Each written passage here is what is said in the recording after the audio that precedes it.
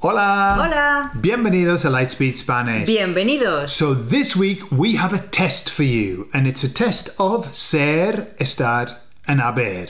And this is set at around about level A1 to A2. Exactly. But I mean, any level could take it just Absolutely. for practice. There's no limit. If you're C2, still do it, because you never know. Así que... And probably some Spanish people... And if you're Spanish, do it as well. We'll take it as well. Absolutely. Just to test themselves. Loads of Spanish people do the test as well. It's true. Just to make themselves feel good. Like, I finally passed the test with 100%. Yeah. Ok, entonces hablamos de todo en la segunda parte.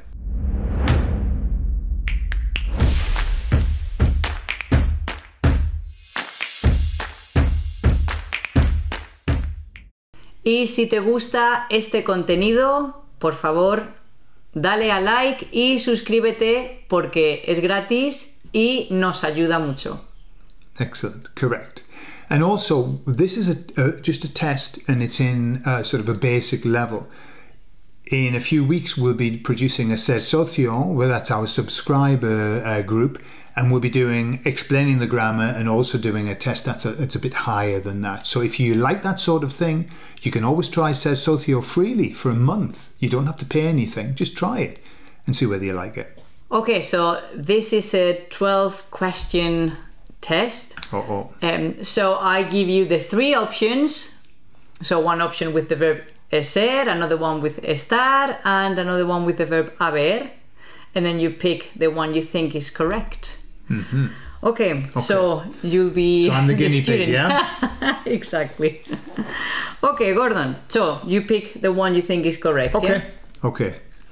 Frase número 1. I've got to get these right, eh? Because it's A1 level. If I get them wrong, there's going to be a problem. We'll cut it out.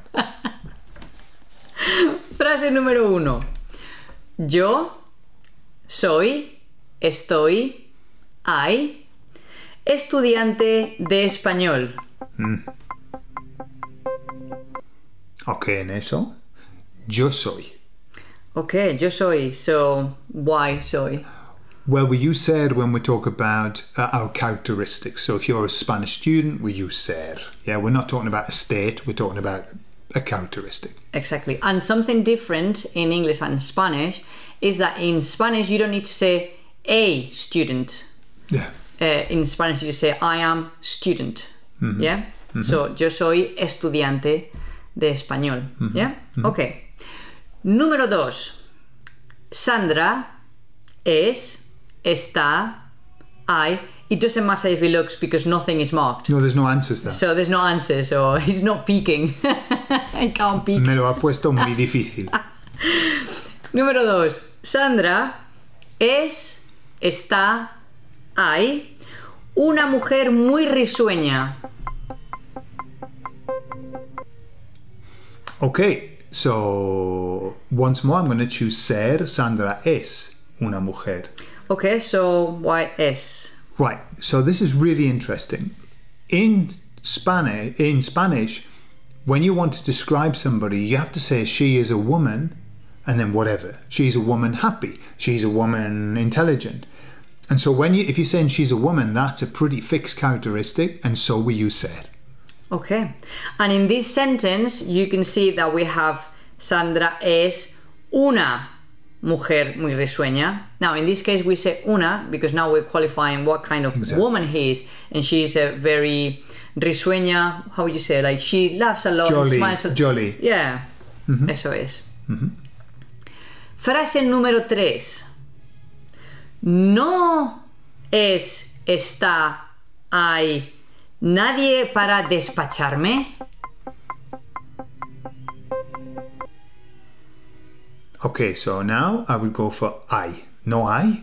Nadie? No hay nadie. Muy bien, para despacharme. Why hay? Because we've got... Right, so one of the confusions with I is that it's got this is in it. So you think, well, it might be ser or estar. Yes. The clue is with I, there's there. Whenever there's there is. And it isn't there anyone. So it's when you've got a is and a there, it's haber. Yes, and that catches a lot of people out. Lots. Because we see the verb to be. Exactly. There is, and then we go, oh, es, or está. Exactly. But it's there is, which is hay.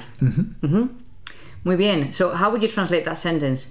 No hay nadie para despacharme. Isn't there anyone to despacharme? Despacharme is when you go to the shop and is there anyone to serve me? Serve me. Okay. I'm not familiar with that verb. No? No. Okay. Right, number 4. El coche está, hay, nuevo. Pero está, hay, roto. Okay, so I would say el coche es nuevo, pero está roto. Okay, so why would it be es nuevo and está roto? Okay, so when a car's new, it's new. We're talking about the car. This is a new car. It's characteristic. Description, yeah. Description. But broken is a state. Exactly. It's not meant to be broken, and therefore it's outside of the normal. It's what you don't expect. So we use estar. By the way, we have a book We do. on ser and estar. We have to. So we have this book on ser and estar, and it explains about this, and it also talks about all the tenses with ser and estar. If you're interested, maybe Gordon can put the link. I'll put the links. Yeah. However, I'll say, Gordon, what about saying el coche está nuevo, full stop? Could you say that? Yeah, el coche está nuevo. I've heard it loads. What would the difference be between el coche es nuevo and el coche está nuevo? Okay, so when I hear this being used, imagine you get your car and it's a few years old, but you take it to the garage, they do a full service, they clean it, they get it beautiful. So when we say, mira, el coche está nuevo, we're talking about the state. It's in the state as if it were new again. Exactly. So it's not new, but it's the appearance. It looks new. Yeah, it's in a state of newness. Of newness. Yeah. Muy bien. Número 5. Pablo y yo somos, estamos, hay, comprometidos. Okay. So I would go for estamos. Estamos comprometidos. Muy bien, muy bien. With not with this one, but with other marital status, there's no consensus sometimes between the Spanish-speaking community. So, for example, in Spain, we tend to say estoy casado or estoy casada, and in the Latin American countries where they speak Spanish, they tend to say soy casado, soy casada. Yeah. Okay, so both would be correct. It's just it depends where. Depends on where. What Spanish you study, you would go for ser o estar. And the same applies with things like divorciado. Divorciado, the same. Yeah. So soy divorciada, soy divorciado, or estoy divorciada, estoy divorciado, which is more common in Spain. Here, yeah.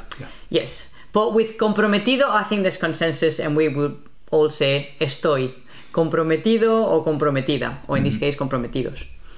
Número 6. Tu respuesta es está, hay, mal. Okay, so there's only one option here, which is está mal. Está mal, eso es. Está bien, está mal. Yeah, these are mal and bien only go with estar. Eso es. Está bien, está mal.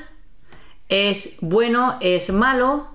But also you could say está bueno. Está which bueno. is for food or something tasty, typically.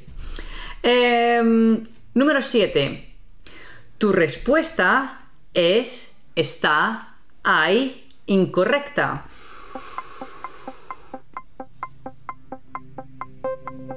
Okay, so I would say tu respuesta es incorrecta. Yes, tu respuesta es incorrecta.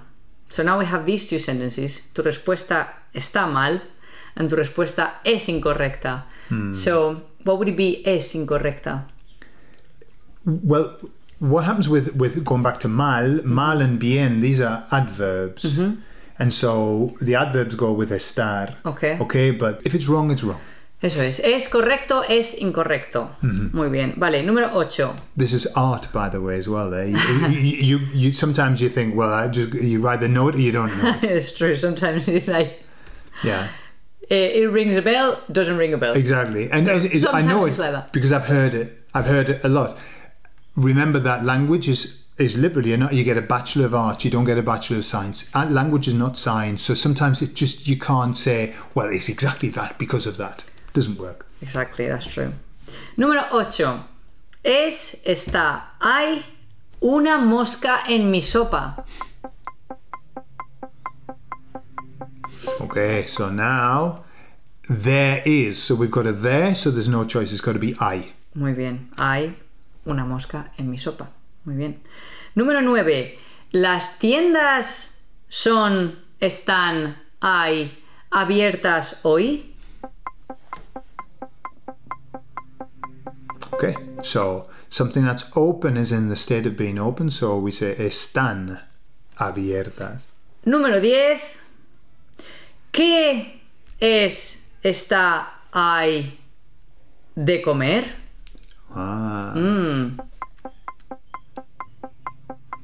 Okay, so this one, because I've heard it a million times. We're in Spain, where food is king. ¿Qué hay de comer? ¿Qué hay de comer? Okay, many people, many students tend to say ¿qué hay para comer? Para comer. Which is also correct, but I think de comer is very common as well. ¿Qué hay de comer? Absolutely. ¿Qué hay de beber? ¿Qué hay de beber? ¿Qué hay de comer? ¿Qué hay de cenar? ¿Qué hay de desayunar? ¿Qué hay? Yeah. Muy bien. 11. Nosotros estamos ahí en el aula 9. Okay, so nosotros estamos en el aula 9. Muy bien. Okay. When we talk about location, we use estar, except for one very small thing, which we'll talk about in Ser Socio, but typically location, estar. Eso es. And number 12. ¿Está ahí algo que podamos hacer? Here we've got a bit of subjunctive. Bit of subjunctive thrown in. The last one, subjunctive. So, ¿hay algo que podamos hacer? Yeah. So again, because the sentence is saying, is there anything that we might be able to do? Yeah. Muy bien. So, hay algo que podamos hacer. And that hay algo que is a trigger for the subjunctive. Eso es. Also, we have a book on subjunctive. We do. I'll put that in the link as well. There's another link there for you. We've got a book on everything. We have a book on virtually everything that you can. We're bringing out probably in January a book that is pura práctica. Pura práctica. Pura práctica. Just sentence after sentence after sentence to practice. Of practice. Yeah. So if you like that, you'll love that book. It's designed for the stalwarts. It's designed for those who are willing to put the work in. Ok, pues muchas gracias, Gordon, por ser el estudiante modelo. He sacado. Has sacado un 10, ¿no? un 12. Un 12 como tu madre, ¿no? Has sacado un 12. Mi madre sacó un 11. Y tú has sacado un 12. Has superado. Toma ya. A mi madre. Toma ya. Pues muchas gracias, Cintia. A ti. Y gracias a vosotros por estar con nosotros. Y ahora nos vamos. Y nos vemos. Hasta luego. Adiós. Adiós.